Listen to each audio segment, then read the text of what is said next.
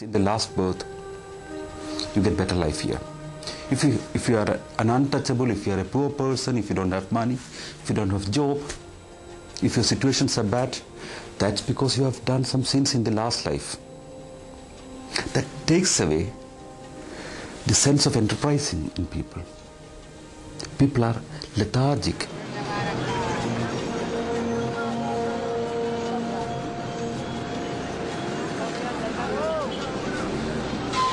Ask many Indians in the villages. They say that my fate is written on my forehead, they would say. It cannot be changed. It's karma. It's fate. You cannot change it. It's all predestined. That's the concept of reincarnation. That's one of the major reasons that our people are not coming up, going forward. By 1935, Shanti's story was a national sensation, and Gandhi appointed a commission to investigate her claims.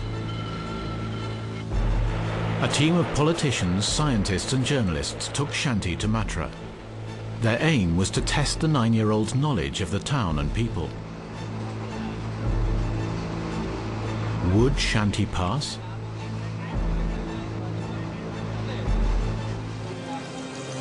When the team arrived in Mathura, they were astonished by how much the child knew.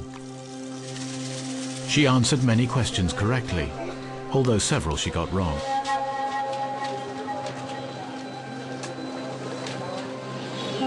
But she was able to describe the holy gates of the city before they reached them. She could point out new buildings and streets, which she claimed did not exist in the past. Shanti's brother, Viresh Narain, accompanied her on the journey. He remembers it as if it were yesterday. She told the way. She showed the way. You have to go that way. And now they are like that.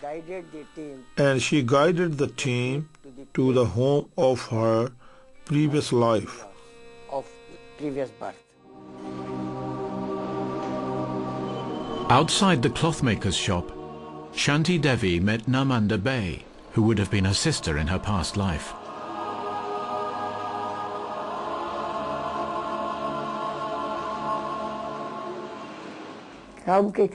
She recognized me straight away. There were so many people, they were pushing her away from me, but she recognized everything. She knew of each lane, where it led to, knew every tenant, knew where they lived. She recognized the cobbler, the washer, all of them.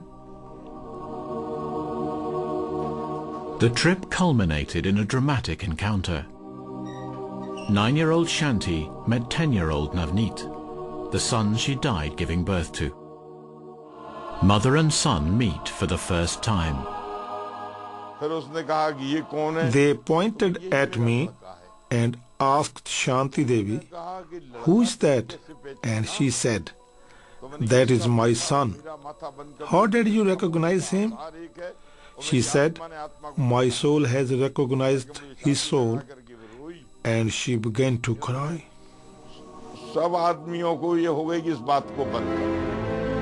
For the commission, this was final proof. Their report concluded that if science and religion could meet on a common ground together, they could unlock the miracle of reincarnation. The case is of worldwide importance, with direct effect on mankind. We ask all scientists to help us find a conclusion.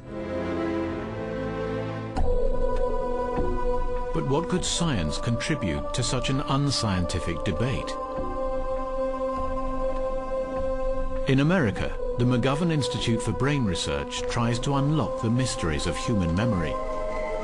Nobel Prize winner Professor Philip Sharp heads up the unit.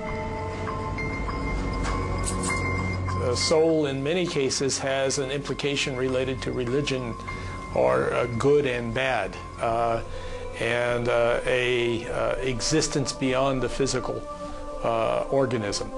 And it's very hard to scientifically prove anything that is related to what is a soul. What is a difficult concept for a scientist is accepted as a simple truth for millions around the globe.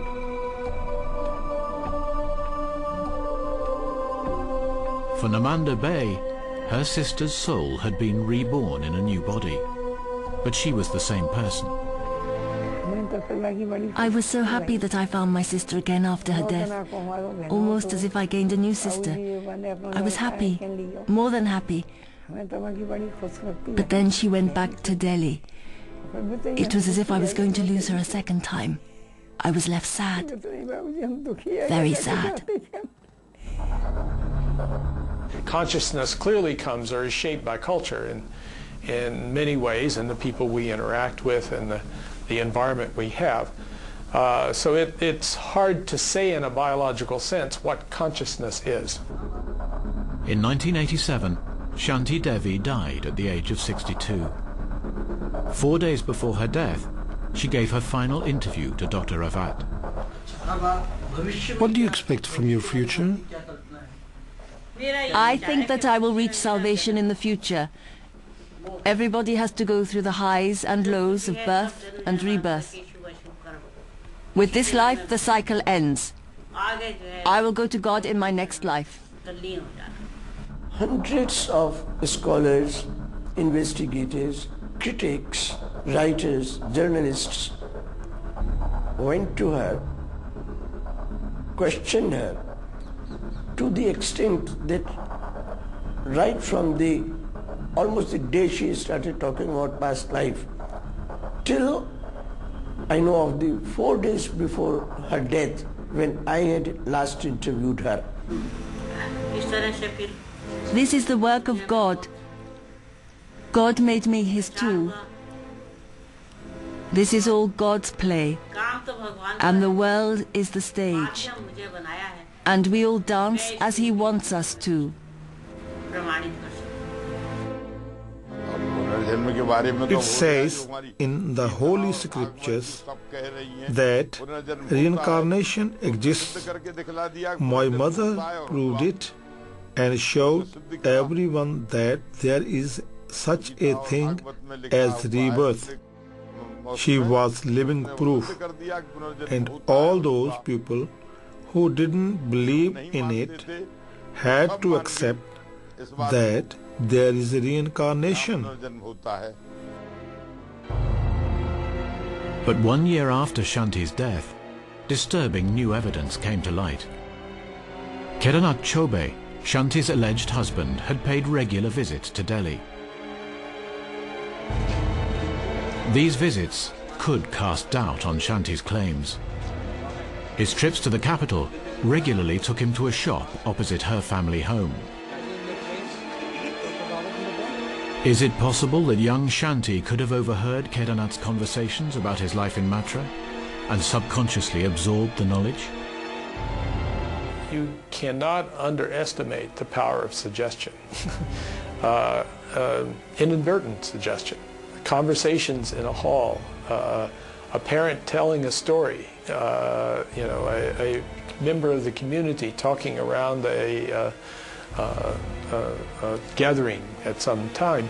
Children are a tabula rasa. They are totally receptive to suggestions.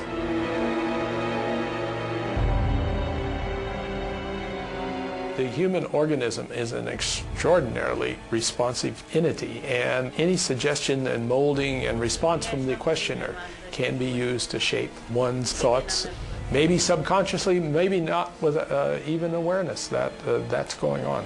Ultimately, my conclusion is Shanti Devi's case is strong, yet it has weaknesses. The University of Charlottesville in Virginia. Here in the Personality Studies Division, modern science is coming head-to-head with the mystical beliefs of reincarnation. The unit tries to establish hard evidence of the truths behind the stories such as Devi's. They use the information to assess the potential applications in understanding the human personality.